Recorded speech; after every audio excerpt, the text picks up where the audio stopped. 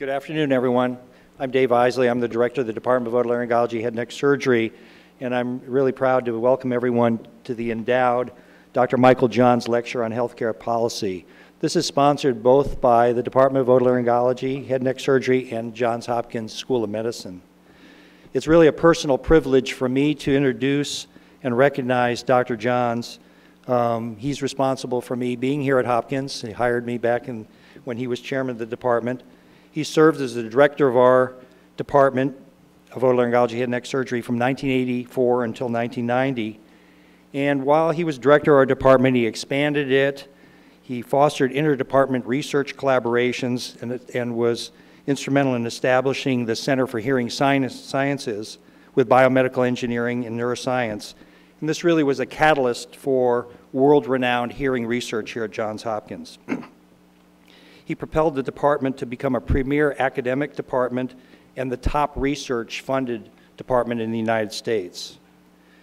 Under his leadership, the department's training programs were expanded, and due to the vitality of the faculty and research programs, the department competed successfully for an NIH research training grant that allowed the department to attract some of the very best trainee applicants in the country, many of whom are now academic leaders in medicine.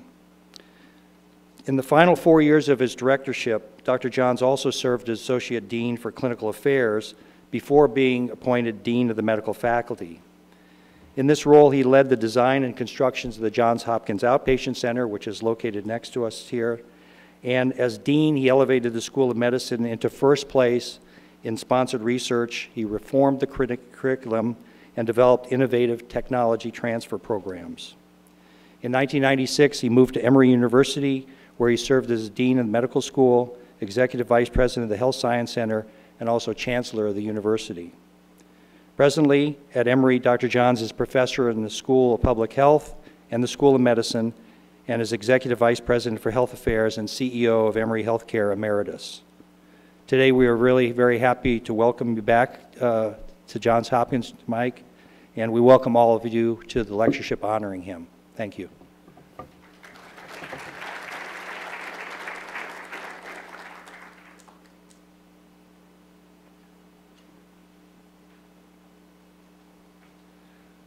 So good afternoon. My name is Paul Rothman. I'm the Dean of the Medical Faculty. Again, we have Mike's successors up here today, and it's an honor for me to introduce our Johns lecturer today, Alex Gorsky. Alex is the chair of the board and CEO of Johnson & Johnson. I didn't realize it's the 7th CEO of Johnson & Johnson since 1944 when it was founded. When you think of J&J, it is one of the preeminent companies in the world. It is ranked #1 in Barron's Magazine in 2016 as the world's most admired company, and is currently the #1 pharmaceutical company on Fortune Magazine's list of the world's most respected companies, and a lot of that is due to Alex's leadership. Alex is a long-term advocate for diversity and veterans issues. He won the Ripple of Hope Award from the Robert F. Kennedy Human Rights Foundation. He's the highest ranked CEO on the Glassdoor Employee Choice Awards. He is really a star in the field, a leader. He serves on the board of directors of IBM and the Wharton School. He's got his bachelor's at the U.S. Military Academy at West Point. So he is really just one of the most respected leaders in the world and in this country, and it's a real pleasure to have Alex here today. Alex, thanks for coming.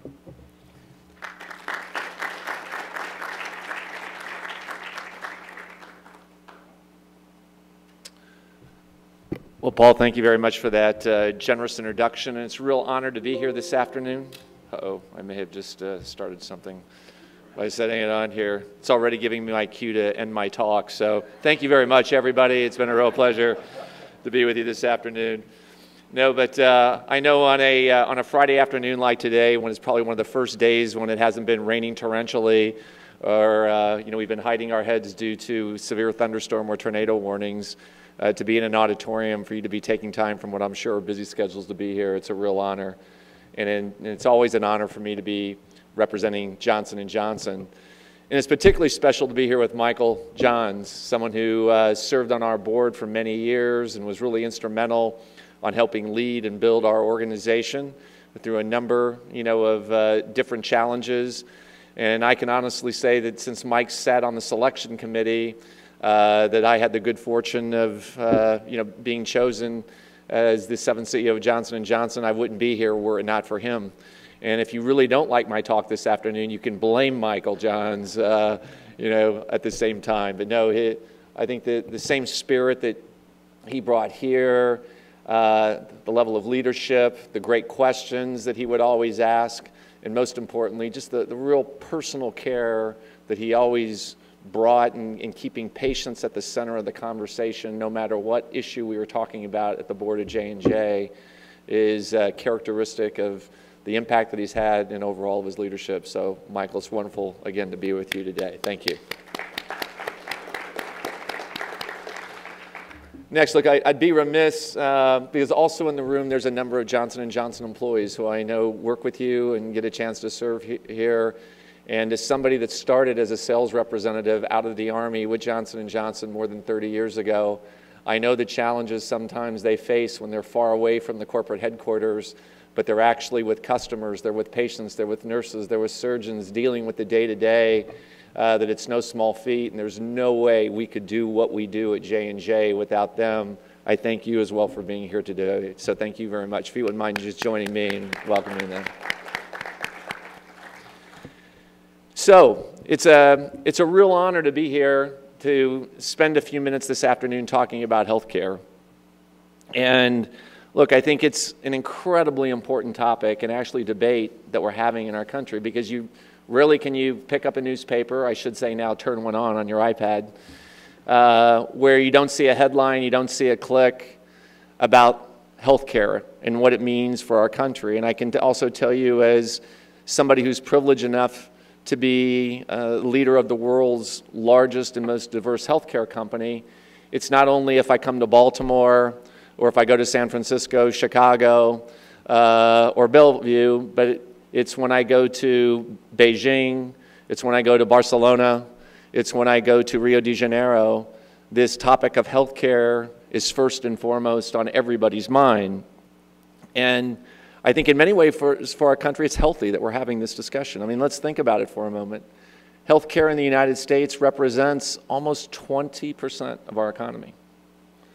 It represents about 65 million jobs, which means 1 out of every 8 or 10 jobs in this country is directly related to healthcare as an employer. And most importantly, it's very personal to all of us. There's not a person in this room who vis-a-vis themselves, a family member, a friend, isn't touched in some way by healthcare in our country at some point in their life. So I think making sure that as we work our way through this discussion that unfortunately oftentimes is overcome with political rhetoric, posturing, clickbait as we can call it today, taking a few minutes to have a serious discussion and exchange, a healthy give and take about this important topic, I think is critical for all of us. Now look, I must say, as I look around this room, from this podium, you can't help but be impressed by the level of research, science, education, just overall leadership that's represented by you, and I'm sure many of you have dedicated your careers to this field. And so what I say is that when I think about the overall state of healthcare in the United States today, I think the way that I might sum it up is in some ways it's the best of times. In other ways, it's the worst of times, a little Dickens-like. Now, let me start with the best, because I always categorize myself as a realistic optimist as a CEO. I like to have the facts, but I always like to try and paint, hey, there is light at the end of the tunnel. There is something we can get through to, but it's important that you do that in an objective, fact-based, thoughtful way. And I do believe that there's a lot of reason for optimism about our healthcare system. And I couldn't be more fortunate in my role looking over what's happening in pharmaceuticals, looking at what's happening in medical devices, looking what's happening in consumer. Every day is literally a cornucopia of new innovation, new technology, that even 10 or 15 years ago, someone in my role, it would have been hard to imagine the breakthroughs that we're seeing today. And I can remember going through the trough of our industry in the 1990s when we would frequently be criticized for advancing research that maybe wasn't truly breakthrough or differentiated, that was considered me too and incremental at best. And today, to be able to walk in one room and be talking about T-cell redirection, going into a next room to talk about digital surgery, going into a next room talking about how we can better connect with patient vis-a-vis a new application that's giving us insights and the possibility for cures like we never could have understand. And these are in difficult diseases, things like hepatitis C, things like HIV. Think about it, today we're on the cusp of cures and they're no longer necessarily a death sentence. So let's reflect on that just a moment. When I started in the industry almost 30 years ago, it was right about the time that HIV and AIDS was first really being understood. At that time, if you were diagnosed with HIV, on average, you probably had 2 to 3 years that you would expect to live. Today, and much due to the great work that's been done in laboratories around the world, if you're on the right combination of therapies, it takes about, that same diagnosis will take about 2 years off the average lifespan. So again, we've taken almost a terminal illness and changed. Now, there's much more work that needs to be done, and I can tell you right now that we're working very hard in the labs at Johnson & Johnson and our fingers are crossed because we're in the midst of clinical trials as we speak for a vaccine for HIV, where we can hopefully move from treatment to actually prevention from it occurring in the first place. And we're very hopeful, but I think these are examples of some of the breakthroughs that are taking place. If you look at the public and private landscape, in fact, over the last several years, about $170 billion has been invested in research and development. And while I certainly can't attribute, and you know this very well, causation, I would say there's likely a strong correlation between those events. And even at Johnson & Johnson last year, we were among the top 5 companies in the world in terms of research and development investment, investing in our company alone more than $11 billion. So I think as I look at it, I would say our system for innovation does work. It's not without its flaws. Certainly not saying that it can't be improved, but I think there's a lot to be proud of. And again, as I travel around the world, world leaders across the globe look at the United States with its being a home to more than 1,000 teaching hospitals, 100 medical research centers, just as we have right here, 35% of the patents on new molecular entities. America is truly seen as a gem in terms of research, innovation in this important area of healthcare. But I think we all realize that we've got a lot more work to do. And everyone in this room, I'm sure, whether you're in business, whether you're in industry or NGOs administer care and government health towards organization, I think we're all working towards a common goal, and that is how do we improve both the quality, but even now more and more the value of healthcare. And that's really the conundrum. How do we bring those two things together in a meaningful way? So let me start here saying that healthcare is expensive, and the cost growth expected will be quite significant. Now you might say, why do I say that? And some of it starts with pure math. And that is that if you look at CMS figures, total healthcare spending grew about 4% last year to up to about $3.5 trillion. And as I mentioned earlier, it's about 18% of our GDP. And that's expected at the current rate, if it continues, by about 2030 to balloon up to $6 trillion that could be approaching 25% of GDP. And so for a little context, if you look around the world in developed countries, the percent of GDP invested by most countries is about 10%. If you go to developing markets like China and Brazil, it's about as low as 3%. Now, we also face some very daunting prospects regarding demographics. Now, the good news is we're living longer. If you go back to 1960, in fact, and you looked at the average lifespan, it was about 60. Today, it's almost up near 80. At the turn of the century, it was only about 40 or 50. So there have been tremendous advancements. The challenge is we're living not only longer, but we're going to be consuming more health care along the way. So today, we've got about 15% of the population that's over the age of 65. That could go as high as 20% in the United States. If you live in Japan, by the way, this isn't unique to the United States. If you go to Japan, almost 30% of their population is now over the age of 65. In China, the population over the age of 65 is about 175 million. That number is projected to go to about 300 plus million over the next 30 years. So think about that, a population the size of the United States over the age of 65. And the reason that's a challenge is because when we turn 65, that tends to be the trigger for us to start consuming much more significant amounts of health care. In fact, it's about 2 to 5 times the amount that you consume prior to being 65, and so the costs rise accordingly. And so this math, so to speak, of an aging population and people consuming more health care along the way due to demographics is certainly one that's going to challenge healthcare systems. It's going to challenge governments around the world. And by the way, if we compound that with a rising middle class outside, particularly outside the United States, once you have a roof over your head, once you have enough food on the table, guess what the third priority is in terms of consumption, or something that you're going to demand more of, and that's healthcare. And that's why in countries like China, countries like Brazil, where they're currently maybe at 3 to 5% of GDP being invested in healthcare, for social stability, they clearly know that that number will increase, but therein lies the challenge for these governments and healthcare systems to figure out how that will be paid for.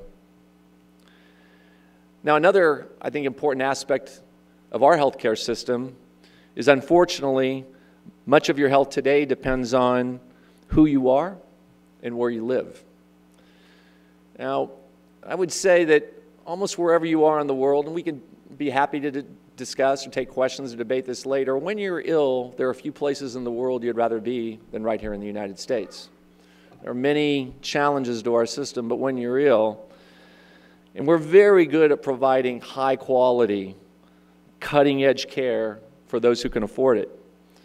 But the heartbreaking reality is, we have it right here in Baltimore, but we have it in New York, we have it in Philadelphia. I would say the majority of our urban centers, the gaps between individuals who are living in low-income areas or maybe a zip code or two away can have a very significant impact on morbidity, mortality, on life expectancy, and many other healthcare factors. And we believe that many of these social determinants of health, they probably attribute almost 50% to what your overall health is.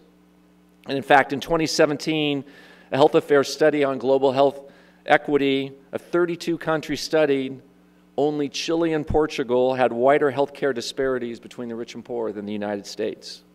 And I think we would all agree it's completely unacceptable. Another large social determinant of health is the way we live our lives.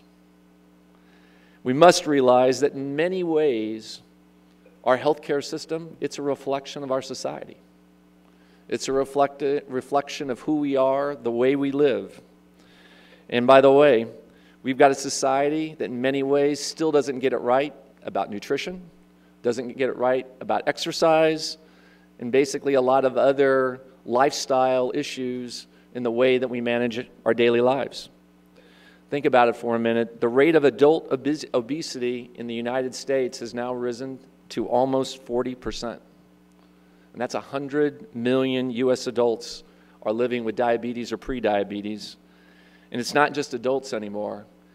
If you're an adolescent and you happen to be a minority, there's over a 30% chance that you could be classified as obese in our country. We walk 15% less than Swedes, 30% less than the Japanese. And the WHO ranks physical activity as the 4th leading risk factor for global mortality. I think admittedly, too, we're also a society that, look, we struggle with addiction, we struggle with violence, caring for an aging population, especially even death, and doing so with dignity and compassion. And all of these issues, while they're societal issues, they ultimately have profound implications in the way they manifest themselves in the cost of health care and the way we deliver care. In fact, lack of physical activity, poor diets, and tobacco use alone drive about 70 to 90% of chronic disease. And those chronic diseases, as many of you in this room know who are caregivers, take a huge toll, and they account for about 70% of all deaths and about 75% of healthcare costs. And so as we're thinking about how to contain these costs in the systems, it's worth noting that a patient with 3 or more of these chronic conditions is estimated to cost the system over 9 times more than one in a better state of health. So really, we need to get our hands around these issues now, not only for today, but for the next several decades. So how do we, and I emphasize this, the we, because it's not you, it's not us, it's we, address these issues? And there's no doubt in my mind that it's not going to be easy, because I believe it was John Kennedy said, just because it's hard doesn't mean it's not worth doing. And it's going to take a lot of collective determination, it's going to take a lot of money, it's going to take a lot of grit and guts and expertise, but I don't think we really have a choice. I think we can because we must. And I do believe that there are some themes that we can hold hands and go after that can make a significant difference, and frankly, that we should start doing today. And what I would say is, first, it's going to take greater transparency. You know, today, when most people enter into a hospital and receive a diagnosis, it's one of the most frightening moments of their lives. First of all, when the physician gives them the diagnosis, the patient immediately thinks that they're speaking a foreign language. The science is overwhelming. They can't even pronounce the words. They then are quickly given some direction on where they need to go in the healthcare system to help be treated, i.e., when you need to go to radiology, then you need to go down to oncology, then you need to move over to patient care, a labyrinth that for many of those not used to the system is as complex as trying to diagram a microchip. And then you put on top of that the complexity associated with the reimbursement system. It's just downright overwhelming. So having more transparency where patients, consumers, people in the system are more informed, empowered to take an active role in managing their health, managing costs associated with it is critical. Number 2, it's going to take a combination of partnerships. As I said earlier, none of us can do it alone. 3, it's going to need continued innovation. I mean, if we don't continue to innovate, we won't cure HIV, we won't cure Alzheimer's, we won't cure cancer, we won't cure the next epidemic that we face. So it's critical that we continue to innovate. And next, I also believe a move towards outcomes and values-based models instead of fee-for-service or activity-based models for reimbursement is critical for success. And last but not least, very importantly, a shift towards wellness, prevention. How do we keep people out of the hospital? How do we keep people healthier in the first place? So let's start with transparency.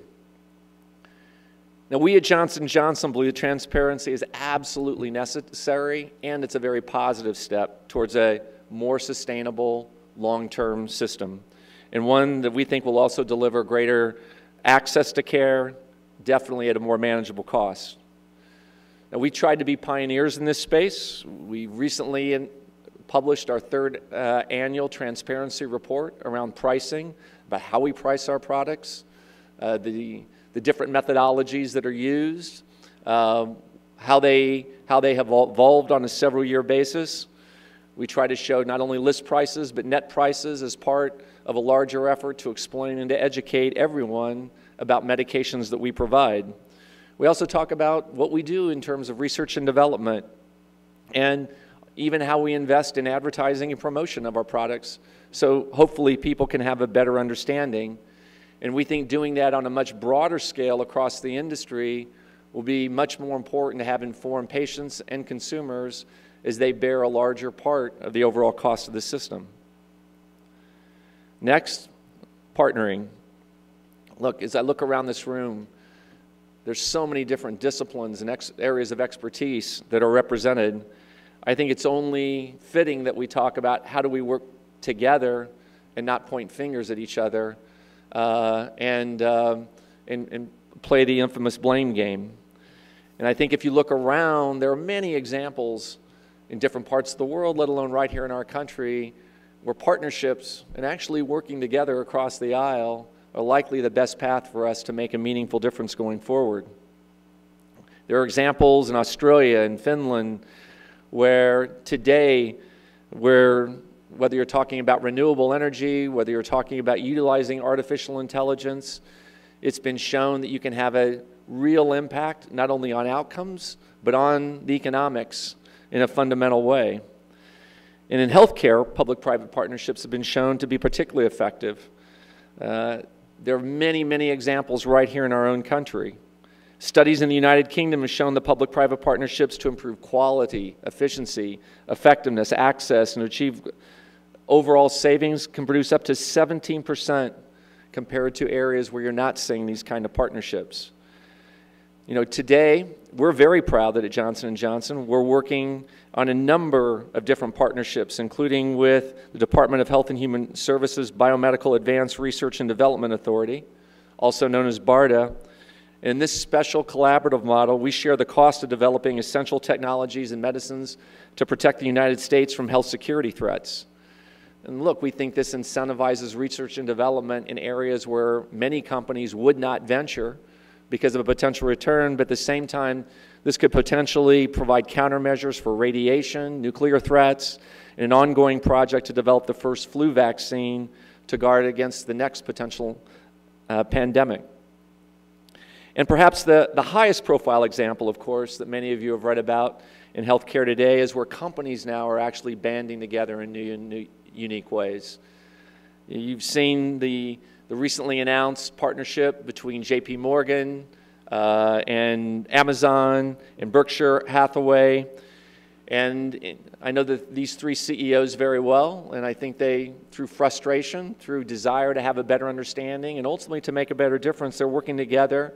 And just between these three organizations, it represents more than 1.2 million employees. They're trying to find simpler, easier, more innovative ways to provide insurance benefits and to, frankly, negotiate prices, get better value overall for their system. And while I think it's still very early, I think it's actually very encouraging to see these kind of private models, you know, being tried and experimented with to see if it can make a real difference. So I really believe that confronting the social determinants of health requires our most innovative partnering and enlightened cooperation really across the board. And this collective challenge is ensuring that our fellow Americans can access essential, affordable, and ultimately quality health care coverage. And I think we would also agree that achieving universal coverage has got to be our unifying goal. But there's no one-size-fits-all approach. And that's why we support a private-public system that includes market-based approaches to assure coverages for all Americans, including subsidies to make coverage affordable for everyone. Now, our view is that we've got to maintain a vital, competitive market that requires guaranteed issues and prohibits discrimination against patients with any pre-existing condition. So as I move next to this issue of new technology and innovation, and the critics might say, well, of course you'd be saying that because you work for a large healthcare company in the private sector, therefore you might believe that innovation is going to solve everything. And I would say absolutely not. My wife, who is a nurse for more than 30 years, reminds me that you can bring great innovation, but if we ever lose sight of the patient and the importance of that touch and of care, that we should all realize that technology and innovation won't solve everything, but it certainly can make a very important and fundamental difference. And at J&J, well, we're just really not a healthcare company. In fact, more and more, we're a healthcare technology company. And we've got the technology required, as I was mentioning earlier, whether it's in pharmaceutical, medical device, or consumer, to really look across these different domains. And while I'm very optimistic, I also realize that even a company the size and scale of Johnson & Johnson can't take that on alone. It's got to do it with partners. And you know, one area that we're particularly excited about, and I was having a conversation with Paul earlier, somebody that I had the privilege to work with at Johnson & Johnson is Dr. Bill Hite, who many of you may know, who trained at Penn, later worked at R.W. Johnson. He actually led research and development at Johnson & Johnson, our pharmaceutical group, and now leads our external innovation site. And one of the things that Bill will tell you is that one of the problems we face now is we get to disease way too late. And that whether it's cancer, whether it's Alzheimer's, whether it's orthopedic challenges, that all too often we come in, you know, to use a baseball metaphor, in the 7th inning, when if we would have gotten there in the 1st or 2nd inning where we could make a difference, it could have a much more significant impact on the ultimate vector or disease progression of that particular condition. And so we realize that more and more, getting to patients earlier, coming up with better diagnostics in that process can have a dramatic impact ultimately on how we can intervene and achieve a better outcome. Now, one example of a recent collaboration where we're taking this exact kind of approach is a partnership that we're doing with Apple. And I had the opportunity not long ago to sit down with Jeff Williams, the COO, and Tim Cook, their CEO. And if you look at Apple's strategic objectives, one of their top objectives right now is healthcare. And that's why we're partnering with them, actually, with their iWatch technology. And we know that wearable technology adaptation grew from 9% in 2014 to 33% in 2018. In fact, let me just see a show of hands. How many in here have an iWatch on? Close to a third of the room. So we're pretty consistent in that demographic. And so in working with them, we think that right now 20% of individuals who experience a stroke were not aware of their underlying atrial fibrillation, which really demonstrates the need for much more sophisticated and ubiquitous screening programs. So together, working with Apple, massively distributed product, with our groundbreaking research that we do and insights that lead to a really potential simple and elegant approach that's got the potential, frankly, to change the health trajectory for more than 33 million people around the world who are living with AFib right now. And we're working with a host of other partners, also on finding new solutions and how we can detect and do a better job, for example, of treating mental illness. The World Economic Forum recognizes or estimates that by 2030, the global economic impact of mental illness will be more than cancer, diabetes, and respiratory illnesses combined. It's a huge issue right here in the U.S. that really is systemic in nature. In a partnership between Janssen Research and Toronto-based Winterlight Labs, we're exploring how we can use this new kind of technology with voice samples conducted during clinical trials to non-invasively detect Alzheimer's disease and neurodegenerative disease long before clinical symptoms may manifest themselves. And we think it's an area of great promise for the future. And although it's in its very early days, the same Dr. Bill Hite that I was mentioning earlier is also leading a very exciting partnership in developing new tools in detecting lung cancer earlier. So working in collaboration with Boston University, we're developing biomarker-based early screening tests for lung cancer. And through a close partnership with the U.S. Department of Defense and NCI, the National Cancer Institute, we're working with military personnel at risk for lung cancer to understand how different biomarkers might affect different therapeutics and ultimately different outcomes. So now let me move on to this issue of redefining value and how can we change the way that we pay for healthcare. And I think if we're going to talk about improving quality and value in healthcare in the United States, we've got to talk about payment models. And specifically, how do we move from this activity-based fee-for-service to a values-based and outcome measure? And again, I fully realize it's hard. It can start with something as simple as defining what is an outcome that we can agree on. But again, I think it's something that holistically we've got to approach. And we're at early stages of adoption, and we know that we've got a long way to go. And the body of research on the validity of specific alternative payment models is still growing. And again, that's not only here in the United States, but around the world. But it will require us to fundamentally change systems. And frankly, addressing some of the more perverse incentives that come from a model that rewards volume versus the value and outcomes related with tests and services. And what this will mean for all of us, no doubt, from healthcare companies like Johnson & Johnson, but from hospital systems, from payers, from providers to insurers, is we're all going to have to work together to bring about these changes, and it won't be easy. But if we don't work together to make it happen, there's no way that it can be accomplished. But we do believe that if we succeed, that we can provide better, more efficient, better coordinated care and access. And we think that done in the right way, and scaling adherence to evidence-based medicine, that alone could create almost $315 billion in system-wide savings by reducing unnecessary tests and treatments. So we realize that we've all got a role to play, and we're going to need to explore new care and methods, and we'll need to advocate for change, and we're doing that right now at a government level. But I also will be the first one to admit during a very political season, it's not without its challenges. And we'll also need to conduct comparative effectiveness research, something that I know is being done right here at Johns Hopkins. And so, again, we have a number of examples where we're giving this a try, but we still have much more work to do. Next, I'd like to talk to this area of shifting to prevention. And I think that this is perhaps the simplest and at the same time one of the most intractable problems facing healthcare in our country. As we all know, it's really the best medicine.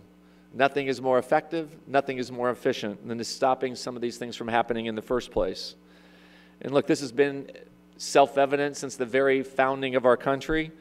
I think it was back in 1736 or thereabouts that Benjamin Franklin coined the famous phrase, "An ounce of prevention is worth a pound of cure."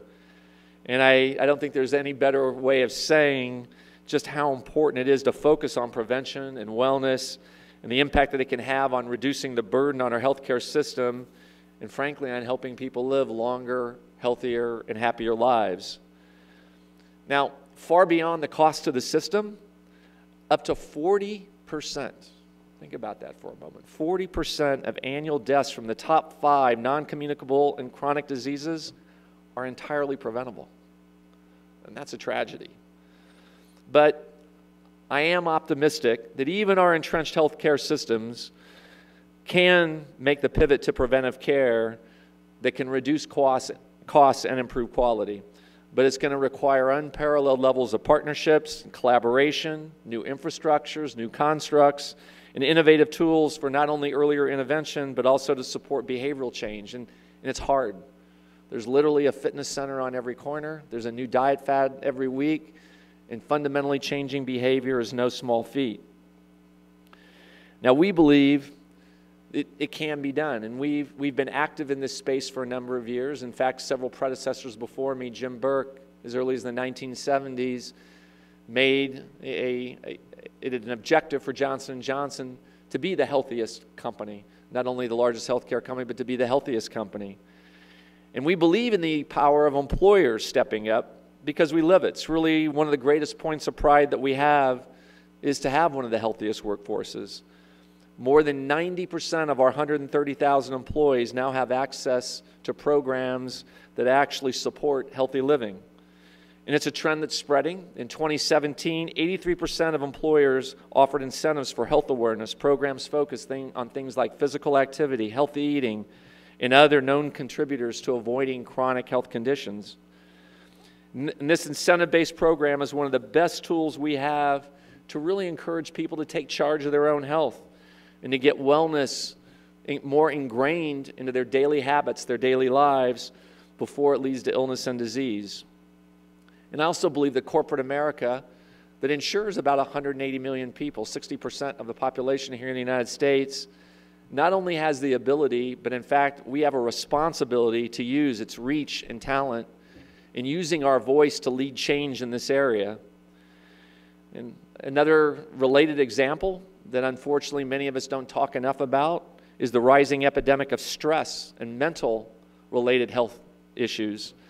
I was very proud recently, in fact, to join Nancy Brown, the CEO of the American Heart Association, and Brian Moynihan, who's the chairman and CEO of the Bank of America, in collaboration with leaders across the American Heart Association CEO Roundtable to release some research on the most effective ways of improving or helping employers to manage mental health conditions in the workplace and break the stigma that we all know accompanies this disease and has such a dramatic impact on productivity, engagement, absenteeism, presenteeism, and other issues that affect our workplaces every day.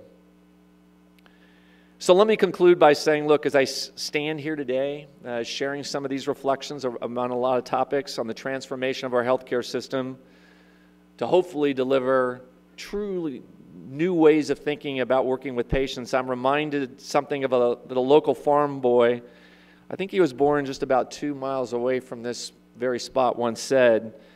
It was something like this, that the way a team plays together determines its success. You may have the greatest bunch of individual stars in the world, but if they don't play together, the club won't be worth a dime. Now, to truly improve the quality and value of healthcare, we need the entire healthcare ecosystem working together. It calls for radical innovation, but also actionable insight and action. And it's going to require a great shift to outcomes and value-based care and payment. And it's going to call for every American to do their part to fully exercise their right and responsibility to good health. But more than anything else, I believe the determining factor of success will be novel cooperation between companies, partners across the entire value chain of private and public insurers, payers, and companies in our country. And only then do I think we're going to truly capture the life-changing innovation that comes from diverse minds working together that really ultimately have the impact to change the world. And in short, our team needs to play together. So in the spirit of that ultimate team player, Babe Ruth, I'll leave you with this invitation. At Johnson & Johnson, our commitment is to help usher in a new area of access, quality, and value in healthcare, and in doing so, to change the trajectory of health for our country and for humanity. And I look forward to continuing our partnerships and working with you to knock it out of the park. So thank you very much for your time and your interest this afternoon.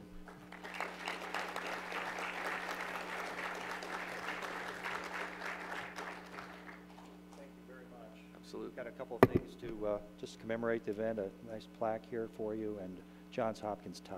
Thank you very much. We'd like to open it up for questions. If you would like to ask a question, everyone has a microphone. Just hit the button and we can take some questions.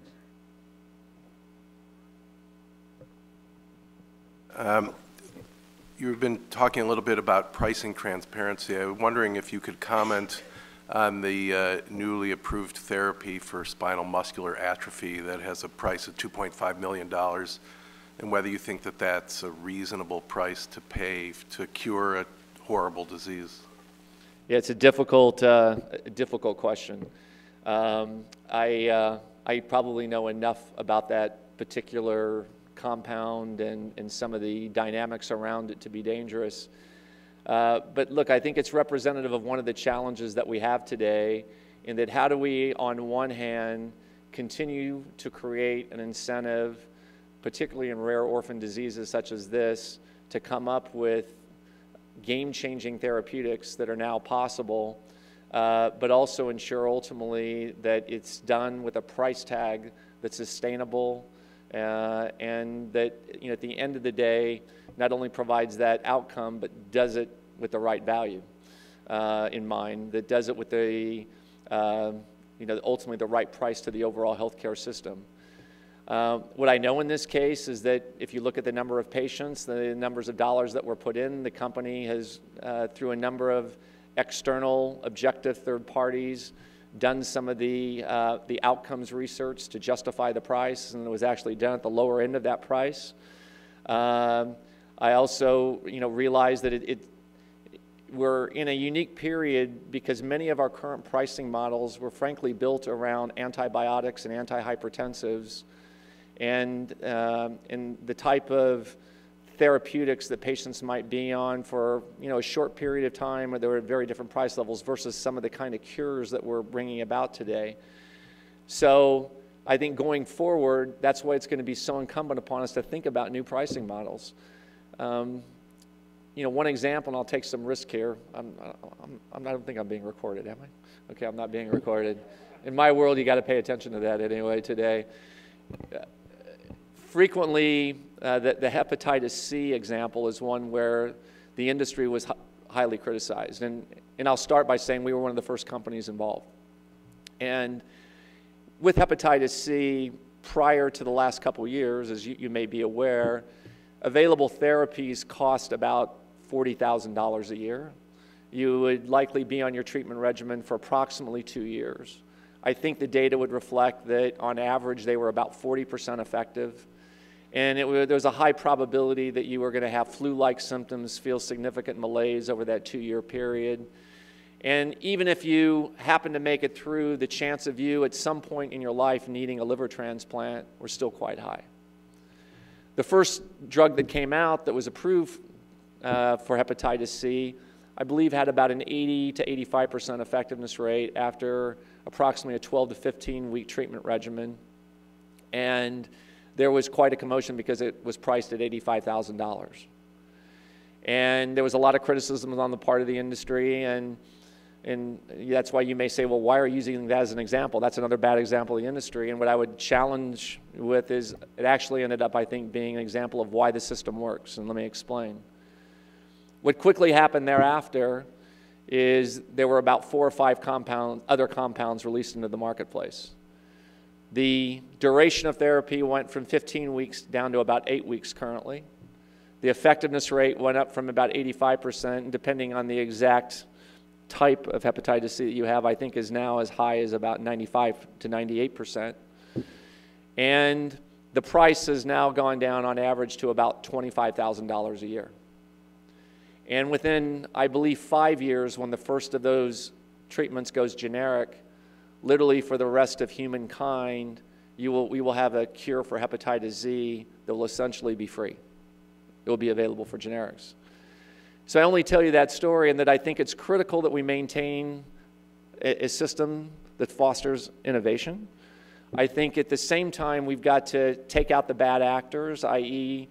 companies that have a monopoly, that distort pricing through illegal means. I think we need to have greater transparency in the system so that people have that understanding. And we need to think very holistically about healthcare costs.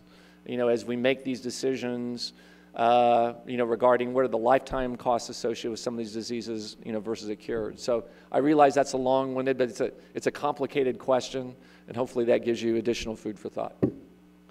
The last thing that I would add on to that, while I'm in the line of fire here, is that if you look at overall healthcare costs, pharmaceuticals make up anywhere between 10 and 14% of all of healthcare costs in total. Yes? Can you comment whether J&J does any manufacturing in China or imports any chemicals from China, and also whether you have any, you could talk about the obstacles about selling pharmaceuticals in China? Yeah, it's a great question. If you would have asked me that question 10 years ago, I would have been giving you a very different answer. And that is that, we found that dealing with the FDA equivalent, the SFDA in China, was notoriously difficult. They had built intentional hurdles into the marketplace to protect local manufacturers. They had exorbitant requirements about generating local data for Chinese patients before drugs would be approved, which really became barriers for improvement because they weren't willing or desiring to import pharmaceuticals or even other medical devices. We've seen significant change over the last 10 years. They've reduced much of the bureaucracy. It's still a fairly manual process, so it still needs updating. But if you look at the lag now, it used to be as much as 8 to 10 years between the time a product would be approved in the United States before it was approved in China. Today, that's gotten down to probably 2 to 4 years, so we're encouraged by that. We do have manufacturing facilities in China. The majority of those are for patients in China. In a few cases, you have some devices that may be made in China and reimported in the United States. None of our pharmaceutical products. You also don't see that with our consumer products either. There's still, we find, a high desire on the part of Chinese consumers and patients to have products that have been exported from outside China to be used in China, you know, on them, particularly when you see things like baby formula, you know, and other medications. We are seeing a pretty significant improvement in the level of research and development that's being done there, however. In fact, we just purchased, or we have a joint venture with a first major pharmaceutical. In fact, it was a CAR-T cell-based therapy for multiple myeloma. And where we actually took that technology, it's in the clinic now. It holds great promise, again, for potentially bringing about a path or an approach to a cure in that very difficult disease.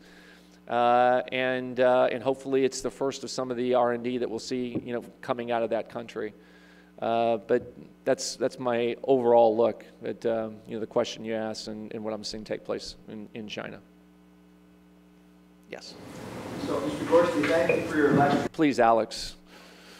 You can call, my dad's Mr. Gorsky. It was, I thought, very intriguing, and you touched on some of the very most important points. In the last couple of years, there have been a couple of natural emergencies, hurricanes, that have exposed some vulnerabilities to our supply chain when it comes to some fairly low-cost things, like crystalloid, EpiPen, insulin, things that aren't huge margin for companies, but become a real problem for consumers and for physicians. Can you just share with us J&J's sort of how you plan to approach that? How you can help the healthcare system in America provide these essential, you know, they're not glamorous, they don't have a high margin, you're not going to, you know, make millions of bucks on them, but we need them to take care of patients. So what's your approach? What's J&J's approach to those sorts of things? No, it's a very important question, and certainly something that we've been paying a lot of attention to. I mean, as you can imagine, at a company like Johnson & Johnson, giving the percentage of suture that we're responsible for making for those used in surgical suites every day around the world, if something happened to our manufacturing facilities, it could literally bring surgeries to a stop around the world. And so it's a huge responsibility. And so as we look at our emergency planning and our backup plans for those various things, whether it's weather, changing climate, whatever the crisis du jour is, it's something, again, that we do a lot of planning for.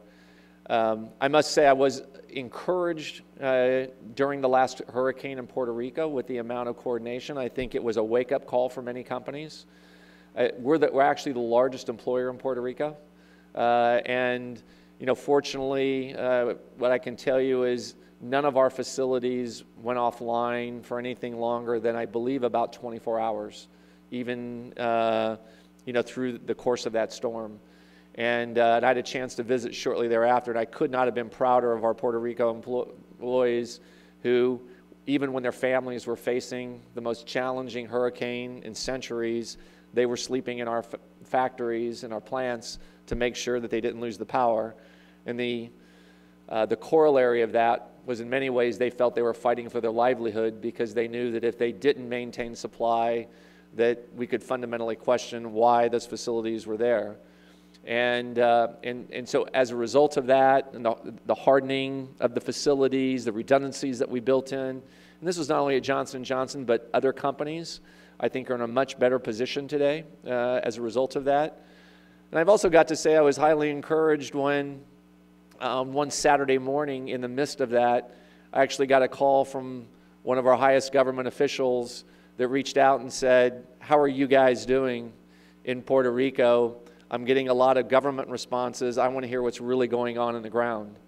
And so to have somebody from the government reach out in that kind of a way, I was talking about partnerships to break through, as I frequently say, a few things happen when you become CEO, or I'm sure when you become a high government official. One is the news gets really good or really bad, and the other is your jokes get really funny.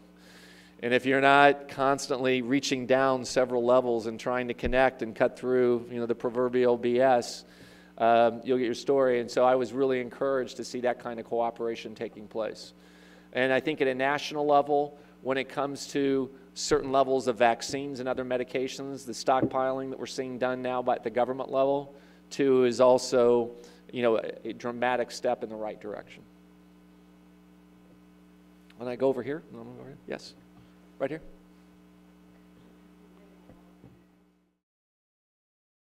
How do you think we as physicians and you as the pharmaceutical industry should respond to the challenges of the EpiPen price increase, number one, and the OxyContin story, number two? Yeah. Look, I think that, in both cases, it's complex. I think in the EpiPen, and again, we're not in that, so any response that I'm giving you is predicated upon what I've read and what I understand in the industry. And again, I think part of it starts with our system in making sure that the way that generic products are reviewed at the FDA is accelerated and facilitates multiple competitors. In many of these cases, unfortunately what's happened is companies have stepped out because these generic lines, the profit margins are very low. And the more companies that step out means fewer competitors, and you ended up developing monopoly. And then when that one maker, they then jack the price up. And in making sure that we've got a system that encourages multiple generic companies, and again, you might find that strange as somebody running, one of the larger pharmaceutical companies in the world talking for generics. If we don't have generic companies be successful in this country, there's no way that Johnson & Johnson or an innovative company can be successful. Now, what I would argue is that generic companies should produce the right clinical information. They've got to have high quality, just as we would expect from other companies, and they should follow the rules of intellectual protection, IP. And when they do that, they should be on the market. And if we don't have that kind of a release valve, there's no way that we will be rewarded for that next innovation that comes through. And frankly, I think that's the way we sustain ourselves as an innovative company, by having an active but a fair, well-regulated, generic process. And so I think there are several different forms of legislation now that are being addressed to hopefully deal with that one issue. As it relates to opioids, I think here too we need to make sure that we recognize that it's a major issue facing our country. I mean, there's literally not a family, a person, or a community that hasn't been impacted one way or another. It's how we get the right balance by making sure that we have access to pain medications when it's appropriate, but at the same time it's done in a way that's predicated upon the data in an appropriate and responsible way on the part of companies and the broader healthcare system, ranging from the pharmacist to the physician, to the broader healthcare system. And I think that changes that have been made over the past several years are definitely steps in the right direction, but it's something that's going to take continual monitoring to ensure it's done in the right way. Yes? Would you be in favor of legislation that would allow federal government to negotiate drug prices with major businesses? Yeah, what we would be in favor for is the government already negotiates with us, and unfortunately it's not caught in the headlines. So let me give you an example. When you hear people say that the government is not allowed to take advantage of or be able to negotiate directly, in Part B price that the government pays is something called average selling price plus 6%. Average selling price means all the discounts that have been negotiated with United Healthcare, with Cigna, with Aetna, with CVS, all of them. That is the price that we end up paying the government. And the 6% is actually to reimburse the provider, the physician, or the institution that's administering the drug. So it's a misnomer to say that the government isn't benefiting. But even beyond that, yes, we would be willing to ensure the government could negotiate as long as it's predicated on a free market system, a competitive-based system. What we're not an advocate of is the government setting the price, nor as I think any of us would be across the board in healthcare, where it would be a disincentive for innovation and for ultimately for care to be provided in more effective and more efficient ways. So I think it's all in the how it actually gets done. And so that's what we spend a lot of time in Washington, D.C. trying to make sure that, we're educating and informing. And just as I'm sure you do, the healthcare system is unique. It's not like a single receptor like serotonin, dopamine, or H1 or H2. It's more like a Rubik's Cube. And the minute you turn one cube, you've got 85 other cubes that turn. And that's why we have to work together to do this in a way so that we don't have more perverse incentives or unintended consequences. Yes, sir. Thank you for a very stimulating lecture. Well, thank you. Well, I hope it's not too much of a lecture. I'd rather it be a dialogue. Thank you. I was wondering what your thoughts were regarding, for instance, the time it takes now for a drug from discovery to patient side. Do you foresee an increase in time, especially in the light of the personalized medicine, where you focus on populations rather than sets or persons? Yeah. I think we're going to see dramatic improvement. And gosh, I could talk for hours on the innovation side that I was mentioning earlier. But, by far well, some of the days in my job, the seat can be pretty hot, as I'm sure you can imagine. By far, the best part of my job is just the range of innovation and technology that I see. And, it's not unusual. I can be walking in one room at 9 o'clock in the morning talking about, a T-cell redirection therapy that could potentially have an impact on, some type of leukemia or multiple myeloma. I walk into the next room and I'm talking about the next generation digital and robotic surgery. And by the way, I think that's something that will be absolutely ubiquitous throughout surgery over the next 5 or 10 years. And, if I asked all of you in this room, how many of you would get into a car today that didn't have a GPS, that didn't have a beeper, that told you when you were backing up or when you're trying to text and it tells you when you get into the lane next to you?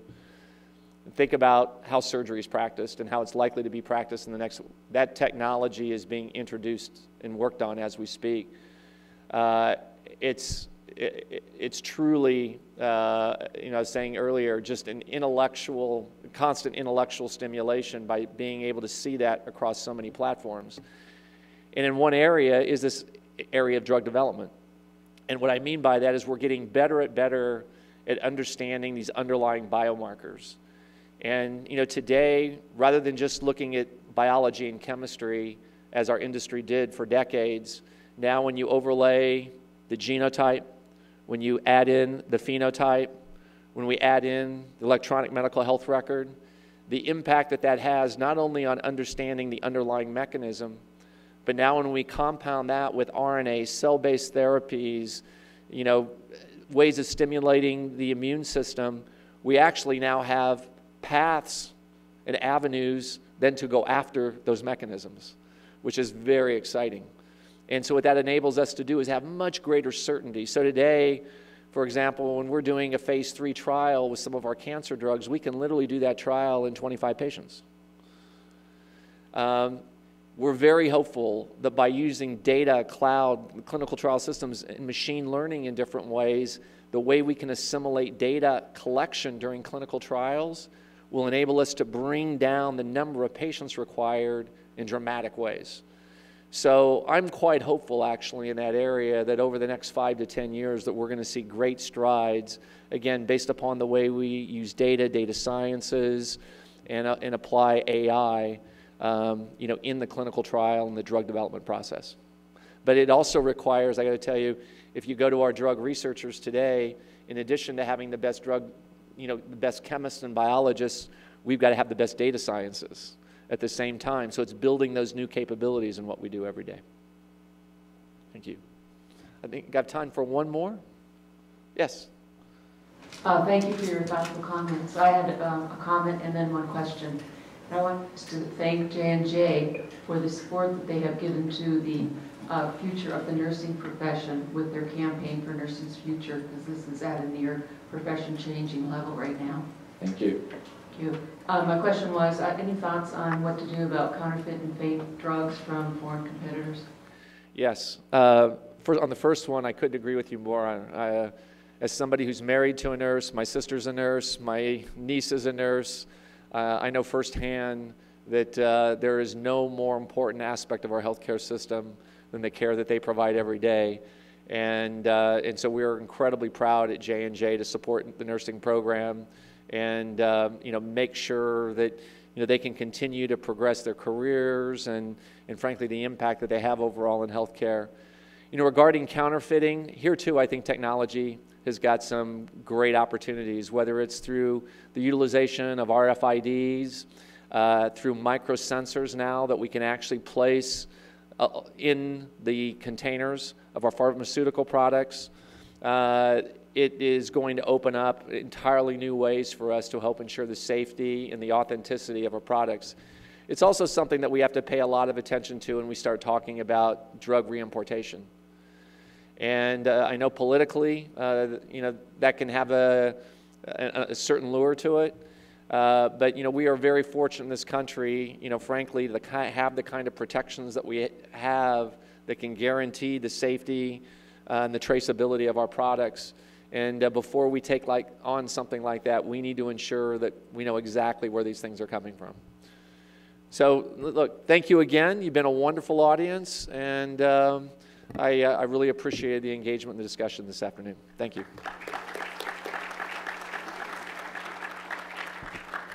So again, I'd like everyone to give Alex, that was an outstanding talk and very frank discussion. So Alex, thank you so much for coming here. We really appreciate it.